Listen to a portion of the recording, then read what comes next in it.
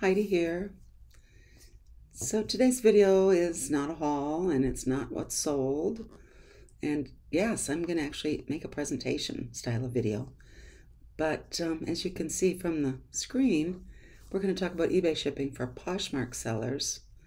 Poshmark makes it pretty darn easy to do the shipping on their site. Once in a while you might get stung by having a package that's more than 5 pounds, but even then, they just have you pony up a little more money and buy a heavier pound label. So that's okay. But I've had, over the years, I've had a lot of people talk to me about eBay shipping and how it's preventing them from starting on eBay, or they're on eBay, but they keep feeling like they're making mistakes, or they're anxious every time they sell something. And I have some ideas about how you can set up your shipping on eBay and relieve your anxiety. And then over time, you can make adjustments or change things. If you think, well, Heidi's method is stupid, I'm going to try something else, you'll know enough to do that. But so this is just to get you started. And this first lesson, I think there might be 2, maybe 3. Depends on if I get any questions on this topic. But so let's talk about who this video series is for. It's for Poshmark sellers who want to try eBay, but they've heard that shipping is hard or confusing or difficult or expensive. It's also for sellers who have started on Poshmark and then have tried eBay, but they feel confused or they consistently have problems with shipping, whether that's a package that was the wrong weight, or the buyer paid this much money and you had to pay a lot more money. So people who are trying it but just feel like they don't have a handle. And then maybe newish eBay sellers who are confused by eBay shipping a little bit. Maybe you've never sold on Poshmark. You're just getting started on eBay and the shipping is a challenge for you. So I have a method to propose to you that is simple and won't cost you any money, and you might even make money. So I hope if that sounds intriguing to you, stay tuned. But this first video is going to be some things you need to know first. So conversely, this video is not for certain people. If you're an experienced eBay seller and you have no problems with eBay shipping, you're going to be bored or you're going to disagree with everything I say. Your system or your method for shipping was developed with your research and experimentation and considering your tolerance for risk and what makes you happy. Everybody makes their decisions in their business based on avoiding pain and making themselves happy. So my method is probably not yours. So if you're experienced, you might just want to move along and come back for the next video.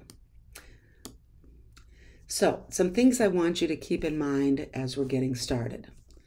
There are many ways to set up your shipping. As many ways as you could list an item, you could have a different shipping method almost.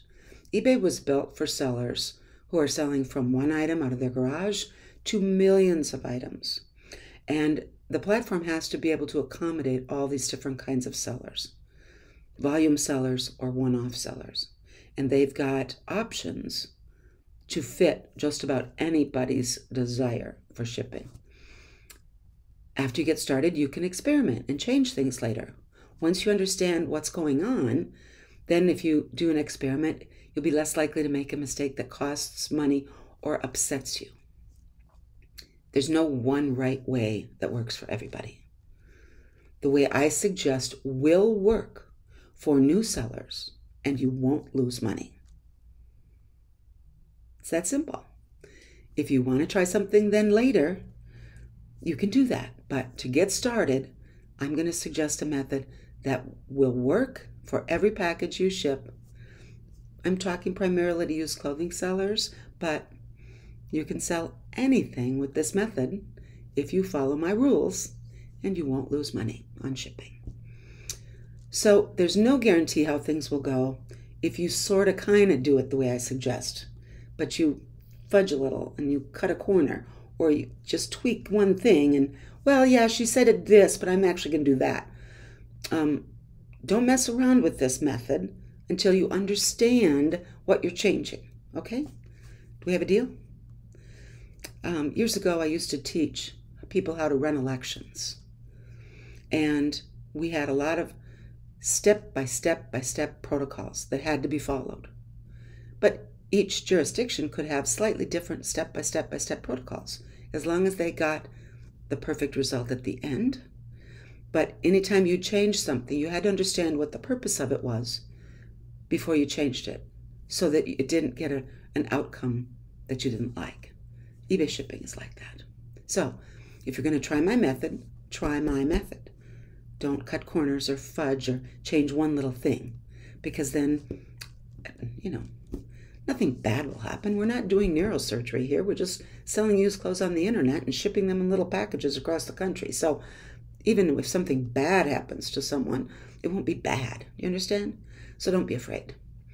People talk about horror stories on eBay. No, they don't understand what a horror story is. If it's that you sold a package and charged $7 for shipping and it cost you $11 to ship, that $4 is not a horror story, okay? So don't be afraid. Follow my method. Change things later if you want to. I have a rule. You have to have a scale, okay? And you have to weigh your items when I tell you to, okay? If you're not willing to do that, then keep looking on YouTube and find another shipping method for Poshmark sellers looking to sell on eBay. You have to have a scale. You're not good at estimating what things weigh. Maybe if you work 9 to 5 at the deli counter weighing smoked turkey all day, you are good at estimating. But you can't just estimate on eBay. You have to know. So stop right here. Get on Amazon. Order a postal scale. Spend about $20 to $25. Get one where you can see the readout when the item is covering up everything, right? So a separate readout. And get that on your way to you today. We'll talk about scales more, but if you want to be a STARS pupil and get ahead of the game, order your scale. For this method, we're going to be only using USPS shipping services, not FedEx, not UPS, even though they're great, they're grand. For this method, we're going to only use USPS, and we are only going to be purchasing labels on eBay, from eBay. It's actually from Pitney Bowes, but you get the idea. We're not going to be using Pirate Shipped or any of the other third-party platforms that sell postage. They're great. I use them sometimes, but for this method, only purchasing labels from eBay. Okay? Those are my rules. So let's learn some new vocabulary. None of these look like new vocabulary words, but I want to talk about what they mean in relationship to your eBay selling. eBay has something called business policies, and we'll talk about what the different types of business policies are, but they're decisions that you make about your business and how you sell. The most important of these business policies is shipping policies. And so we're going to be talking about what shipping policies you're going to establish and then use over and over and over again each time you list. It's like this policy applies to this kind of package or this kind of item. So a policy is a decision that you make in advance of how you're going to do something in a certain situation. A shipping service.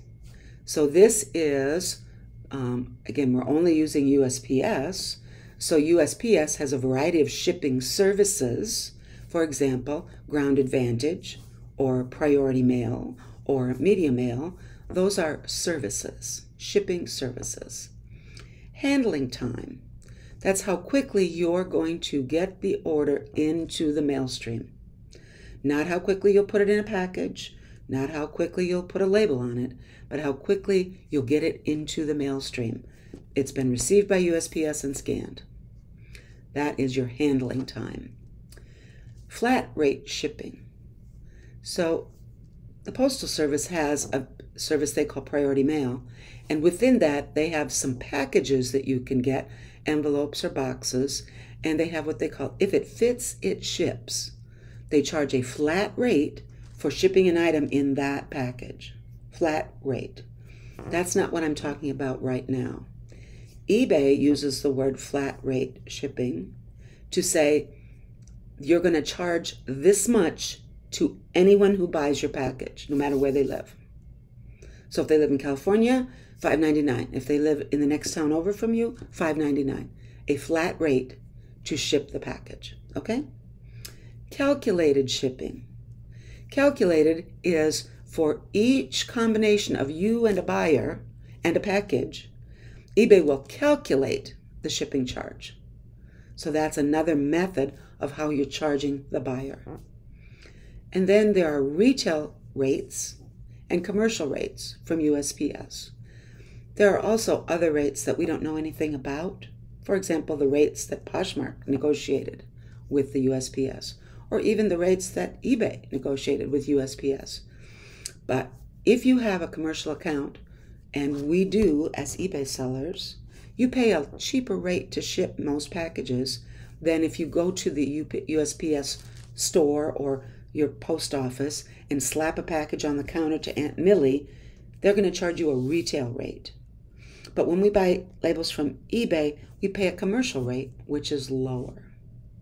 So those are some new vocabulary words that I'll be throwing around.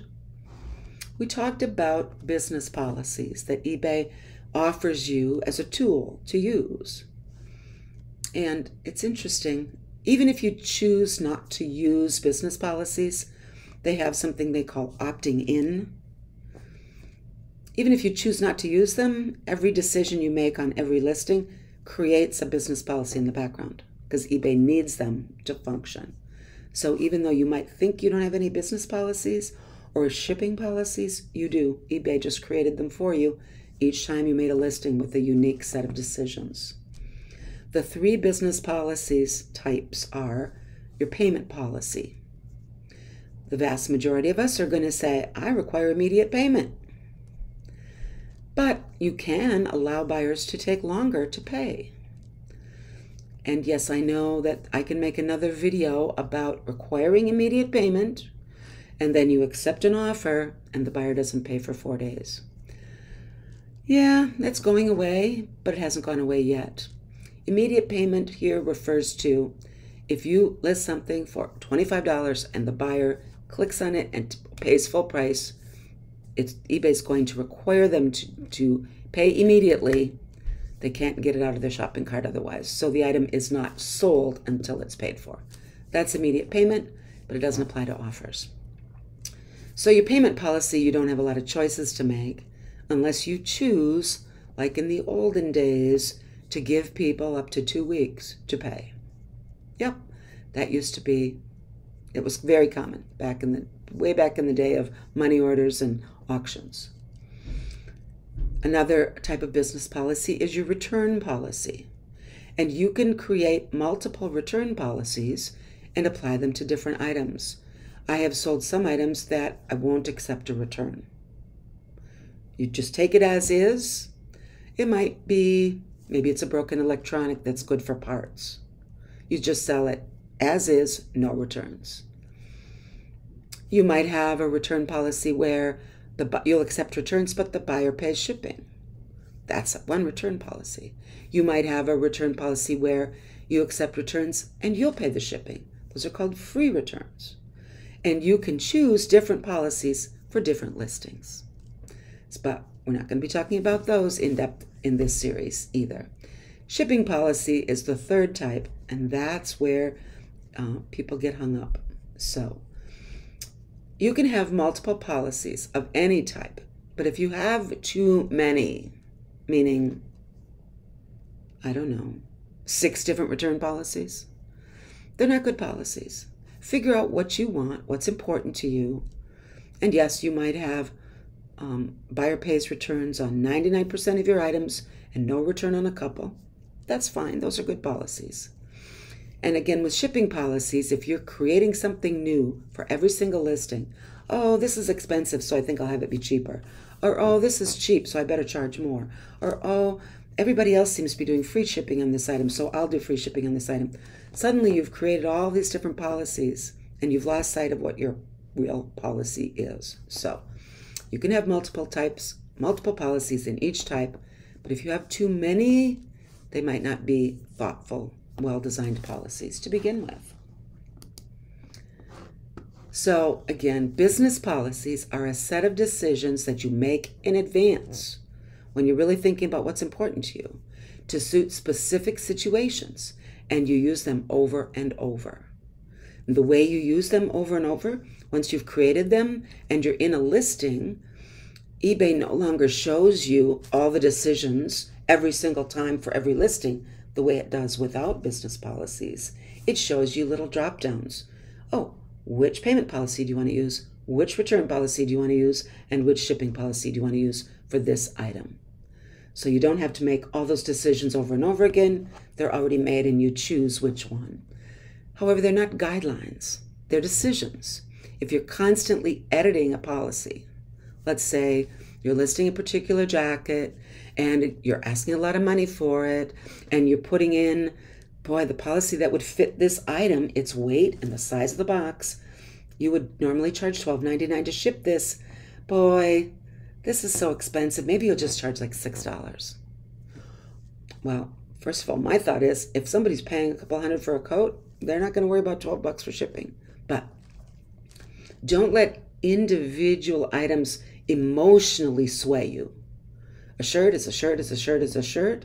It weighs 8 ounces. It weighs 8 ounces. No matter what it is or what it costs, this is what we charge to ship. So those policies are decisions you make. And if you're editing a policy, ask yourself, why? Is this a decision that I'm going to use again, or is it a really unique situation?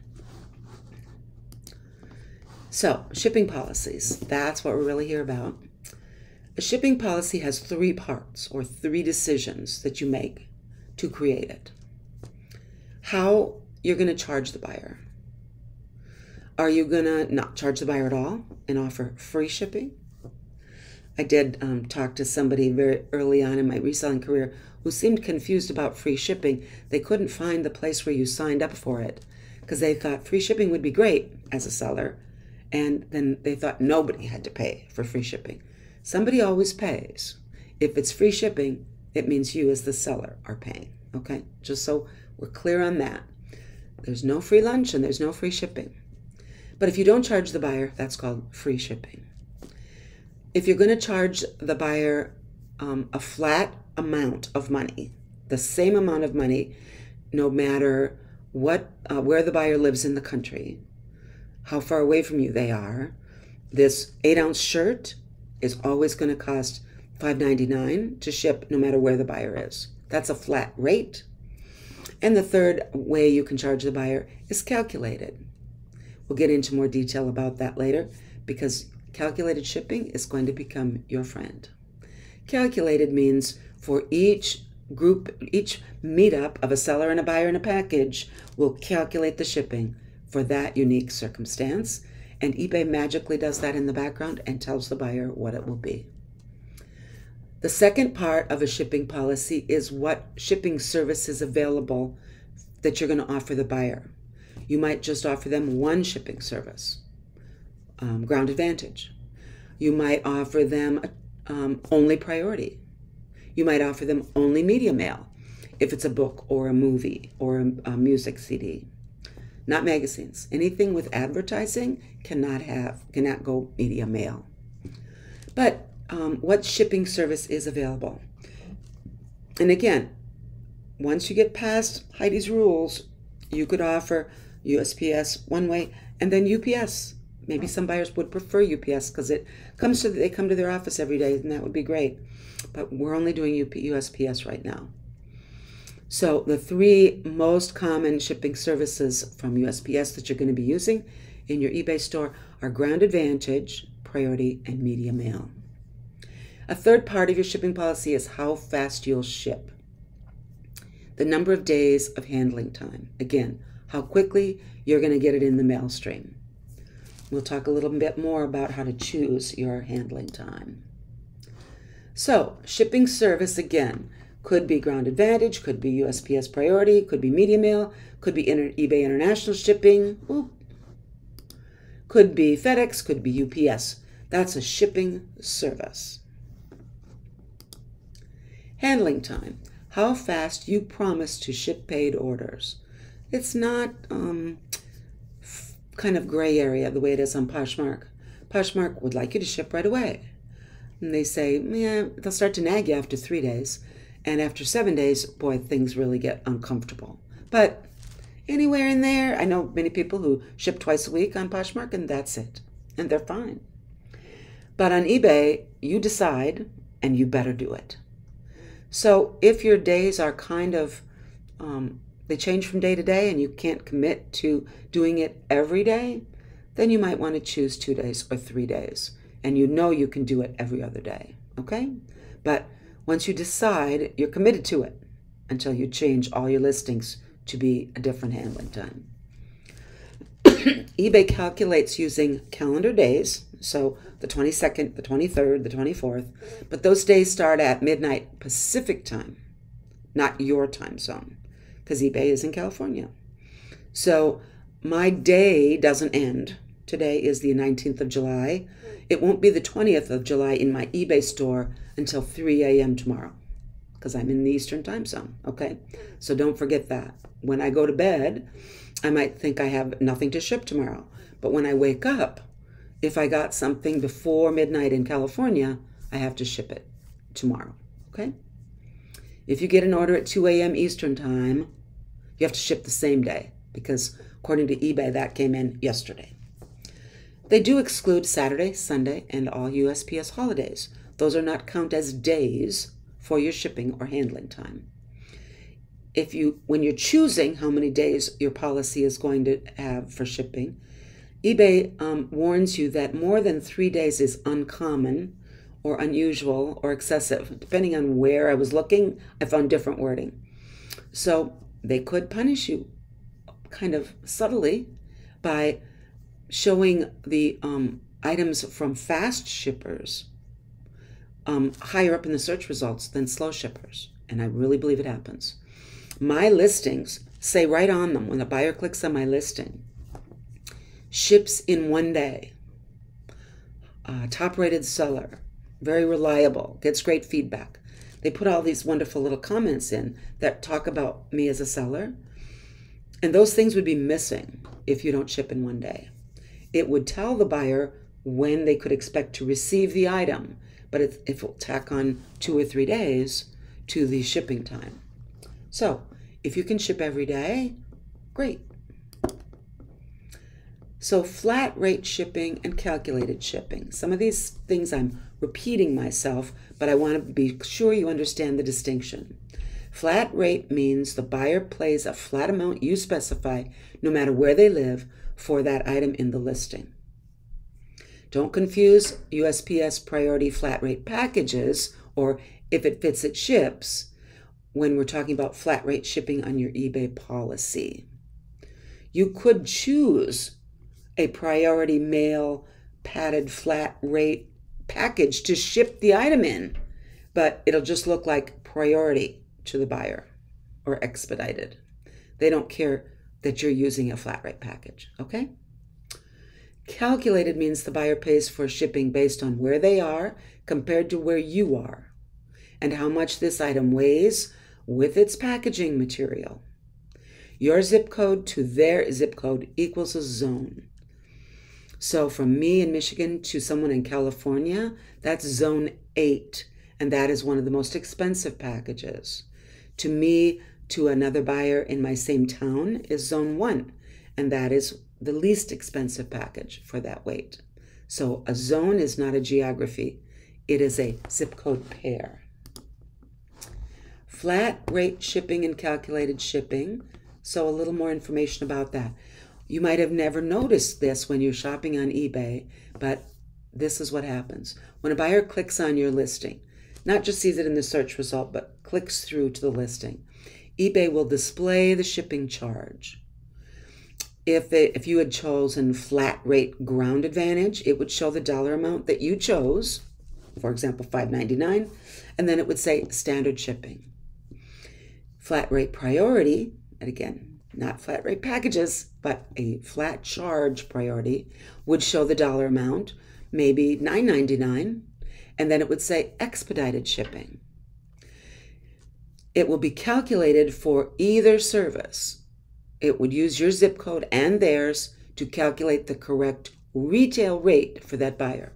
It will show the buyer the retail charge. Remember I told you We pay commercial charges. It'll show the buyer the retail rate. Both of these choices would show a range of estimated delivery dates. For example, today's the 19th. A Ground Advantage package, it might say it'll arrive between July 24th and 27th. Or for a priority package to my next town over, it might say it'll arrive between July 21st and 23rd. It'll give them an estimated delivery date based on how fast you ship and how long USPS will take. When you look at your own listings on a calculated shipping item, you are seeing what it would cost to ship to someone in your zip code, because you're looking at it and it's your zip code that they're using.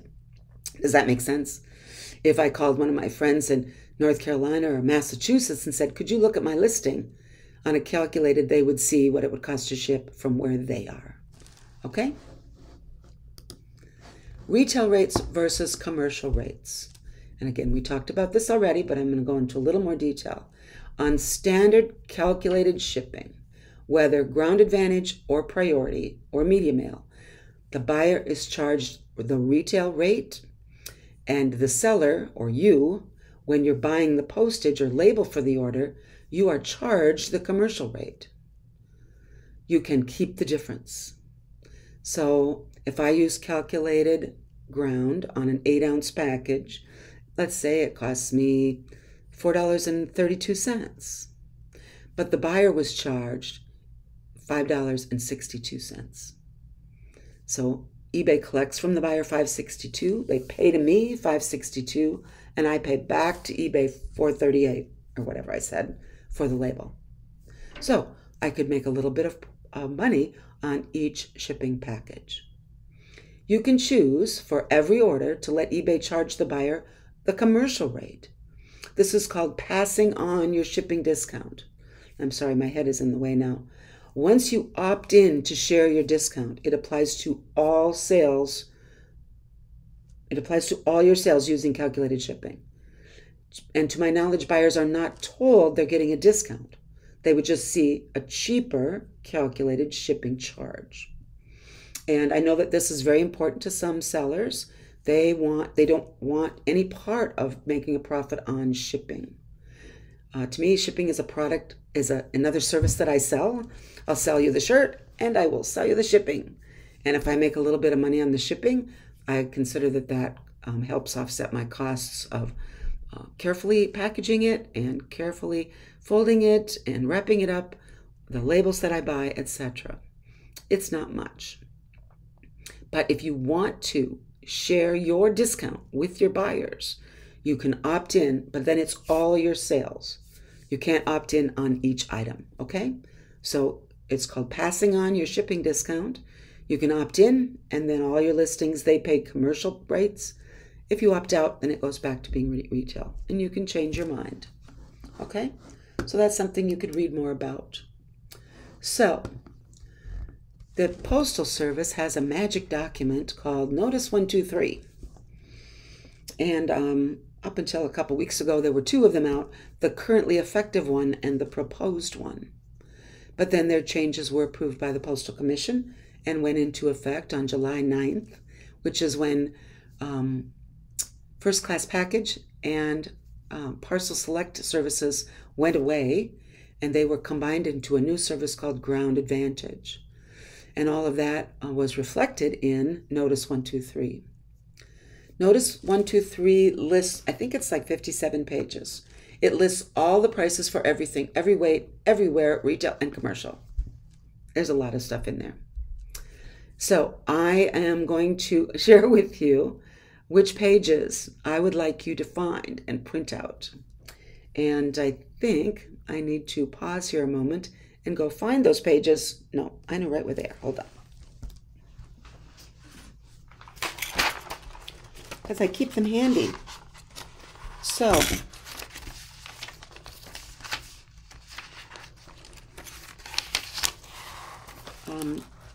pages 5 and 7.